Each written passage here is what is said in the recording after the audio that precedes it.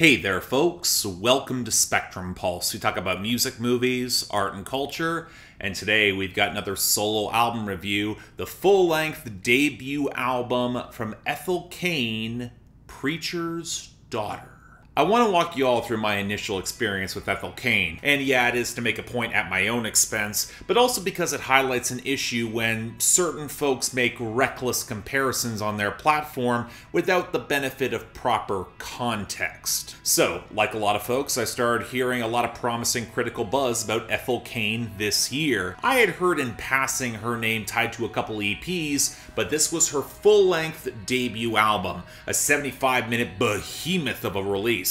But that's actually only a half-truth. I actually heard the most about her amidst a small social media firestorm when she openly scoffed at the coverage of a certain outlet, sketching a lot of comparisons to Lana Del Rey. Now, I saw that review, and given a healthy skepticism to the whole situation, didn't really take it at face value. I've seen the critic in question put out worse over the decades on that masthead. But when I listened to her first couple EPs, I did initially grasp where the Lana Del Rey comparison seemed to make sense. Maybe in parallels to Ultraviolence, swallowed up in smoky reverb, husky vocals, certain melodic progressions pulling from vintage Americana for some dramatic recontextualization, and the occasional smattering of some hip-hop inspired production, especially in the drum machines. But by the time I got to 2021's Inbred, that was a comparison that really stopped making sense altogether. It became a lot more obvious that Ethel Cain's sonic influences were considerably darker. The ragged country touches felt homespun rather than appropriated.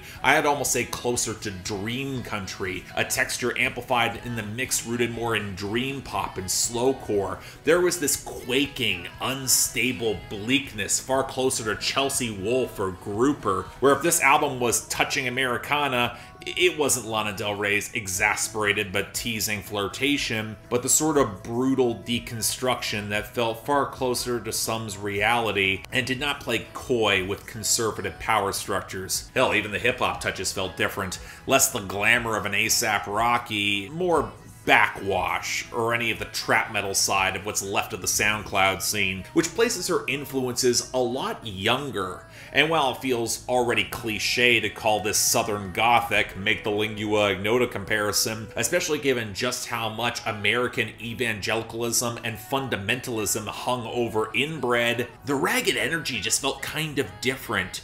Younger, less studied, more queer, but more rootsy as well. And it was something special. I actually really liked that EP. Now, there were some problems with Inbred. The production definitely showed its rough edges, and the pacing of Slowcore is really something I need to be in the right mood to properly enjoy. But fuck, that was true of about every artist I just mentioned and compared Ethel Cain to, and the leap in songwriting was enough to get me properly excited about this debut, which reportedly was going to be a little less visceral, but also would showcase a greater breadth of sounds. Probably the smart choice if your debut album is 75 minutes. You need some variety. Now, all that is context as to why I didn't get to this earlier, and a signifier that certain critics should be sharper with any comparisons they make, especially from a masthead, but I was encouraged to hear this.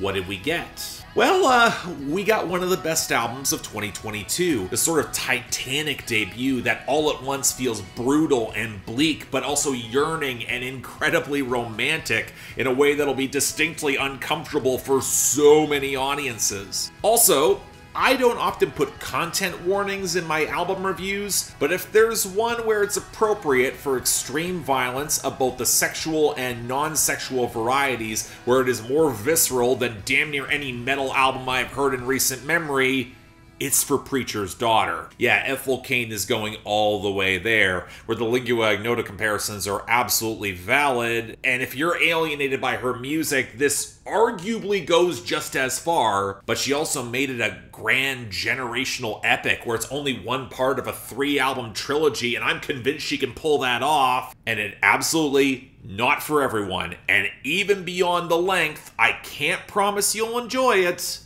but I sure as fuck did. this is special. But I gotta start off with the plot, framing, and themes of the album. Yes, there's gonna be some spoilers, although with some of the stuff I'm about to describe, I'm not sure the majority of you will actually believe what's happening. So, Ethel Cain is the titular preacher's daughter, with a story set in the early 1990s in an extremely religious part of the Deep South. And if you've heard Inbred, or you just clued into some of what I've already described, you already know where this is going. You know the streak of religion and abuse of women that bleeds through and gets painfully vivid on songs like Hard Times. It's a trauma that underscores every relationship the protagonist has, and the string of relationships that follow in this wake, from the high school sweetheart that left her escapist dreams to fade, to the swaggering bad boy where her entanglement in his mental illness and crimes leaves her ostracized from her church and her community, to the good guy who offers to take her on a long, eventually romantic-seeming trip to California. Such a nice guy that even on their gorgeously romantic ballad Thoroughfare, it's made clear that veneer is being used to get what he wants. And the remaining half of the album shows the unbelievably bleak and grisly place he will take Ethel Cain, to a graphic point that has to be heard to be believed. Honestly, if the atmosphere wasn't note perfect, I'd almost say it swivels into a point that's too edgy to be believed. The sort of exploitation scene you really can't come back from, and the juxtaposition on the final song will test it all to the limit. I'm still kind of stunned that Ethel Cain actually went there. And from all that, the album kicks off with this 80s inflected anthemic banger, An American Teenager, with a guitar progression that mirrors a segment from Journey's Don't Stop Believing with the arpeggios. Yeah, if this is where I think Ethel Cain knocks this album out of the park, it probably becomes most in a masterclass of framing. Not just in the deeply held swells of aspirational Americana that wrap through every crevice of this album, but also the bone-deep knowledge that it's an American dream that not everyone can win. It's not designed for everyone to win, where the vast reverb-soaked production is used to accentuate the vast loneliness, the spaces that can feel both intoxicating but also intensely isolating. A major theme of this album is the cycle of generational trauma, and how every step and attempt to escape it here goes horrifically wrong, where the term melodrama is completely valid, because every choice the protagonist makes is driven on pure, desperate emotion. But for a traumatized woman who is desperately straining for real love outside of the brutal hell that believes in a brutal heaven, it feels very emotionally true.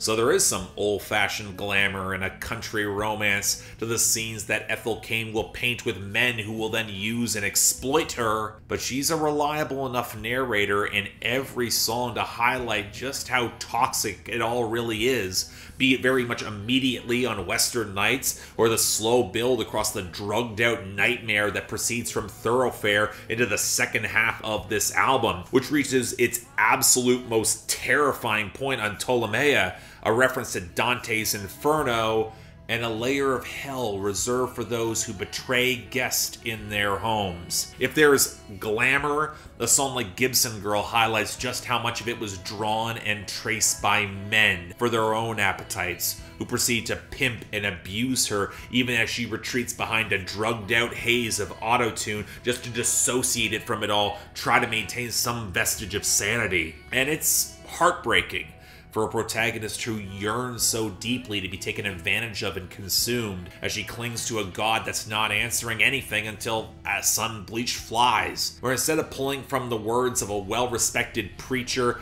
and father figure who molested her to hit back harder, she finds forgiveness. She seeks peace.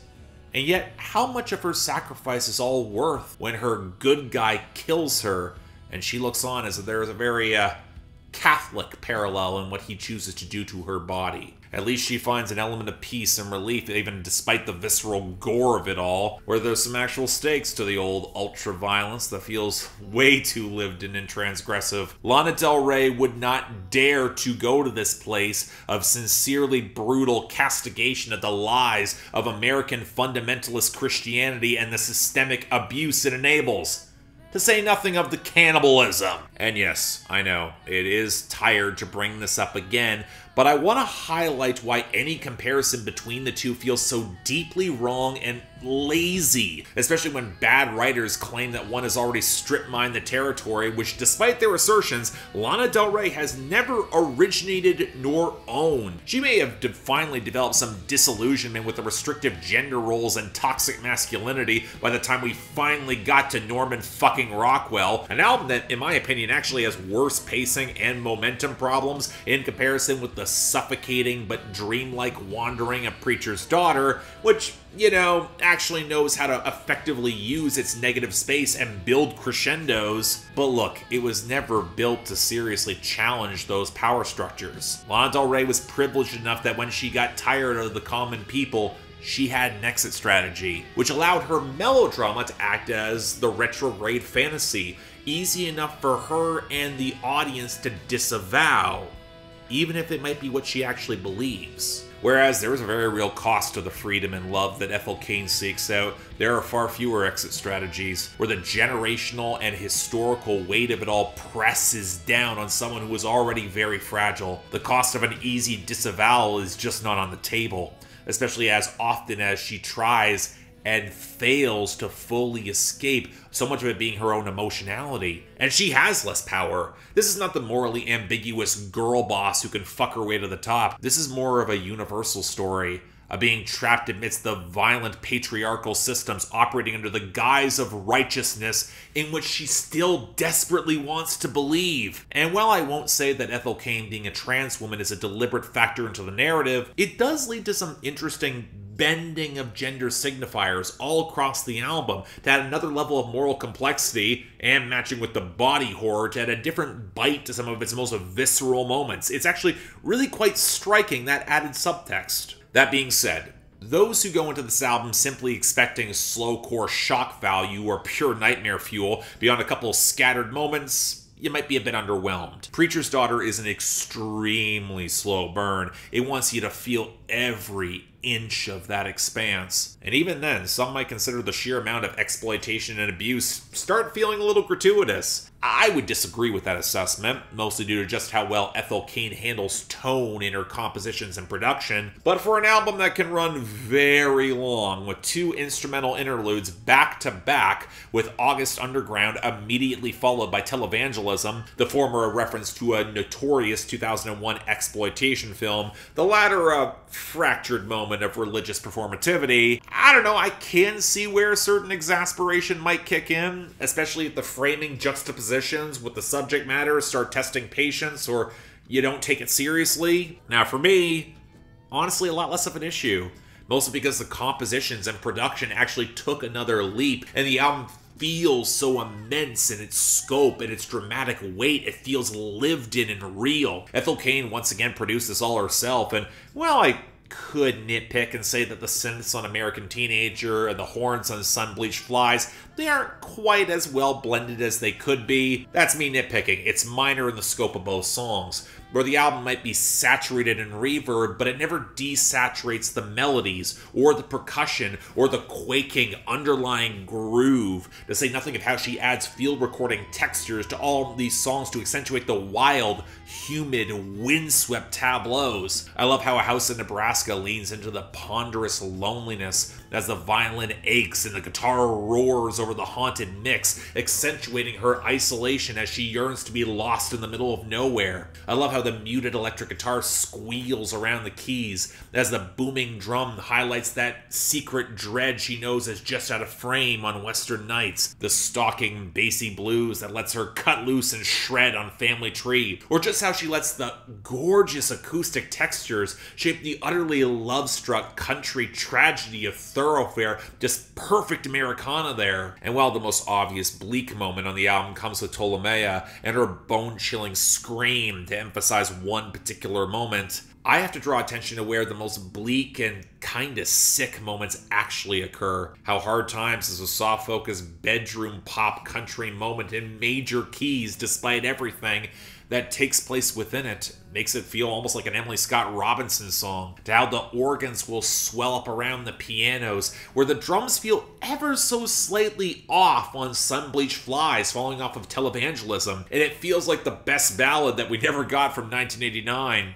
or how the closing track Strangers is one of the best dream country songs I have heard in years, that knows the precise right moment to let the guitars just erupt and soar. And all of it is anchored in the sort of magnetic charisma and presence at this album's core, with Ethel Cain's just stunning vocal arrangements, be it spare and restrained to intensify that intimacy. Reminds me a lot of Ian No at his very darkest, or, you know, overdubbed for a choral arrangement that is damn near symphonic. You could tell she came from the church. She's described Florence Welch as an influence, but I would argue Ethel Cain goes even further with just so much tremendous power that so many peers in comparison just would never match. She goes for broke and she pulls it off. And look, I'll say it again, it's not for everyone. Preacher's Daughter is a sort of crushing, colossal album that if you buy in will put you through the emotional ringer. And maybe it's just my long lingering fondness for gothic swell infusing the dream country Americana and a woman who could take us to heaven and hell and back, but the writing is stripped down but poetic, making you feel every twisted turn of phrase, focus on those fine details, where it could have so easily come across as try-hard or forced or edgelord, and at least to me it never does. Melodramatic in its structure, sure, but this is exactly why I always say melodrama does not have to be a bad thing when it makes the most of the epic swell and climax, leaning into it and having something to say. And even then, I'd argue so much of the framing is morally complex in its exploration of generational trauma, and both men and women crushed underfoot in chasing that dream, where it demands you look hard at where you give sympathy, who you forgive, and who is actually worthy of grace. It's Sinner Get Ready for Gen Z, and at least for me, I'd argue it might be better. This is one of the best albums of 2022, plain and simple. I would completely understand if you can't get into it. After everything I described, I wouldn't blame you, but if you can, it's something special. You should hear it. So yeah, thanks a lot for watching. If you'd like to like and subscribe, I would be extremely grateful. I know I had a lot to say about this one, and yeah, this is a tough album to talk about. There's just a lot to it. It's a behemoth. It's gargantuan. It's crushing. And again, content warning felt appropriate, at least in my terms. But hey, anything else I may be able to do to improve my presentation, I'm all ears. If you've got comments, leave them down there below. And if you guys want to get involved in helping support the channel, link to my Patreon is right over there, where previously we get the opportunity to put albums on my schedule, or hell, if you just want to argue with me on my Discord server, options are available. Now, before I go on any further, I want to highlight one quick thing coming up for the next couple of weeks. Given that I'm heading into the mid-year, and I've got my regular mid-year list video that I'm putting together, I also have about 30 albums I want to get to ahead of time, and there's just no way with the way I normally structure On the Pulse that I'll probably be able to do it. So what I'm going to do is temporarily put On the Pulse on pause. And I'm going to try a couple of the YouTube short structures for my normal quippy nature of discussing these albums. It'll force me to be a little bit more concise, a little bit more narrowed in my focus. If I have a longer form album review where I just have more to say, I will inevitably make that video. Of course I will. But you might see a lot more of the shorts coming out as I try to churn through all the albums I want to get to, be it in country, or in hip-hop, or in pop, or in metal, or in just the amount of weird shit that I've unfortunately stacked up really high behind me. If the shorts go well and take off in terms of views, I might continue on with it with On the Pulse, leaving more in the back burner, because let's face it, On the Pulse just never gets the amount of hits and traffic to really justify the amount of work I put into it. It really sucks, but this will also allow a bit more of a focused experience. You want to hear me talk about a specific album? This will be the way to do it. You might see more uploads coming up, and I would understand if it might become overwhelming, but it's going to be an experiment I try to the mid-year. We're going to go with that. So I hope you guys stick around. I hope you guys, again, share these long-form videos. It's really important. But until then, I'm Mark. You're watching Spectrum Pulse, and I'll see you next time.